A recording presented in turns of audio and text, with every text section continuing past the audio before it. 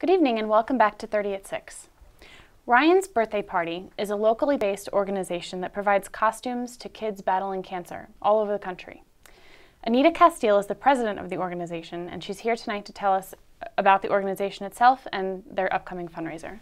Anita, thanks so much for being here. Welcome. Thank you for having me. Of course. So tell me about Ryan's Birthday Party and how it got started. Okay. So pretty much most of my career I have been in fundraising. So in 2015 we found out that my grandson Ryan, who was 3 years old, had a very rare brain cancer. And while he was in the hospital at Nemours A.I. DuPont Children's Hospital, he turned 4 at the hospital. He loved Halloween, so we did a great big giant Halloween party for him in one of the conference rooms. The next year we knew that it probably would be his last birthday, and so when he turned 5, we did a really large community birthday party at a local church.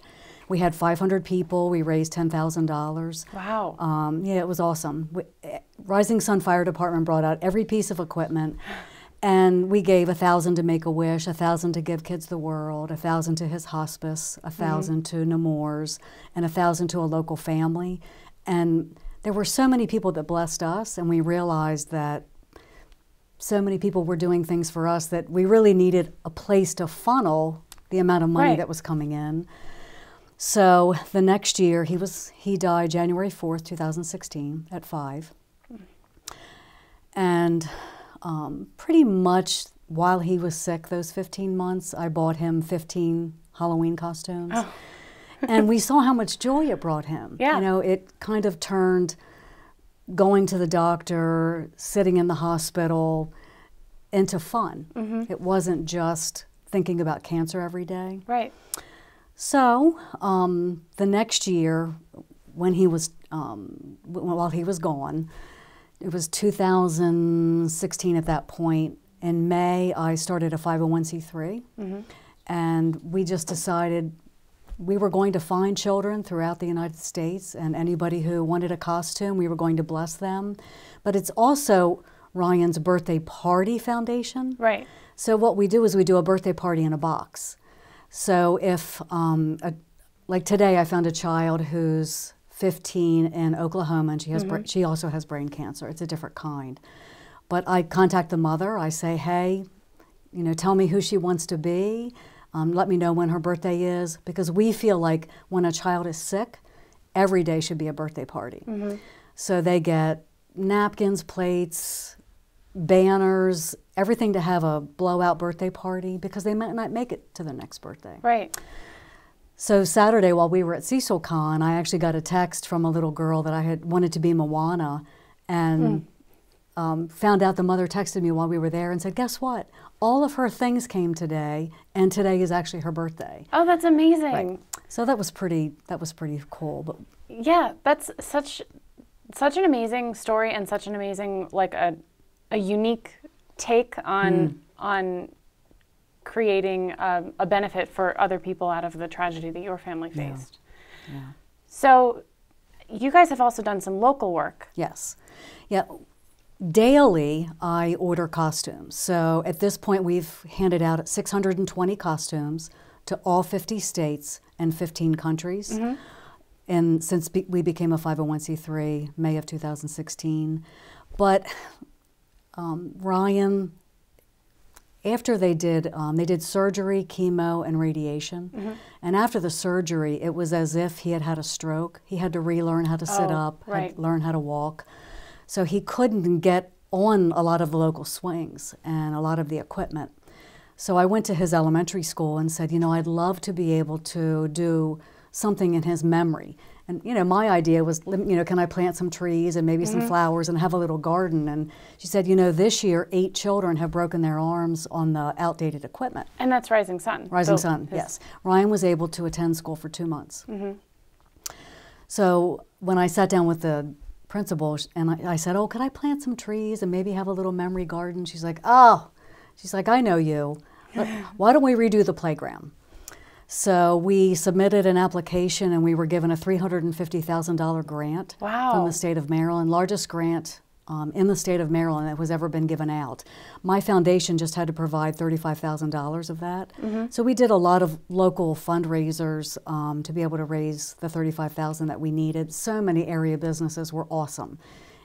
There probably wasn't a business in Rising Sun that didn't donate. I mean, the town was fantastic. Great. So we actually raised $385,000 and put in 2 handy-capable playgrounds in Rising Sun Elementary. One is actually a wheelchair swing that an entire wheelchair can get on this piece of equipment. Yeah, and they can swing right in the wheelchair. So that was pretty cool. That's really cool. Yeah, we were very happy. So you have a fundraiser coming up very soon on the 27th. We do. You guys were talking about Earth Day. Right. So, you know, part of being in fundraising is about relationships and making those connections. And the Kilby family, they brought out the Kilby Cream Mobile to our house. They have been at all of our events and provided everything for free. I babysat the Kilby children when they were little. Now they're all adults. But Bill Kilby also, in addition to running the farm, runs the Cecil Land Preservation Trust. Yes. And so they donate their land at the farm so that West Nottingham Academy students who run cross-country track can use their land to run. And Bill's like, oh, Anita, it'd be a great fundraiser if you did a 5K on our land. Awesome. Yeah. So we're going to do that, but I went and spoke at West Nottingham Academy, and they have 135 students from all over the world. And 28 of the kids came forward and said, look, we want to be able to help you. You know, we want to be able to serve and be a part of what you're doing. So I've been meeting with those students once a month. We formed a board, formed a committee, and we've been, you know, I've been kind of teaching them how you do events, but they're so awesome. The high school kids are just amazing. So they're doing an Earth Day celebration, and it will be a costumed 5K and walk on their property. Right. Fire Tower Brewery will be open. Cool. You know, in case you're interested in running and drinking. Maybe run first, then drink. Maybe. Yeah. But the land is just absolutely beautiful. There's ponds, and they're going to give all the funds to us. So it's a costume 5K. It is a costumed 5K. People are encouraged to dress up. To dress up in costume, yeah. How much does it cost to sign up? You know, the kids all planned all of this. I know that you can do a team of 4 for $10. You can sign up individually for $20. Okay. If you go right on the West Nottingham Academy website, you can sign up there. Facebook website, yeah, you can sign up with them. Cool. So that's April 27th. What time?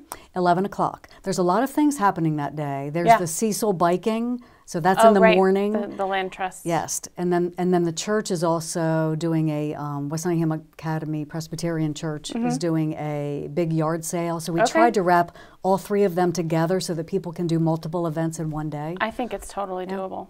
I think so. Yeah, to keep everybody busy, out of trouble. Yeah. Okay, so where can people go to sign up? The West Nottingham Academy website. Yeah. Okay, well, I encourage our viewers to check out that 5K.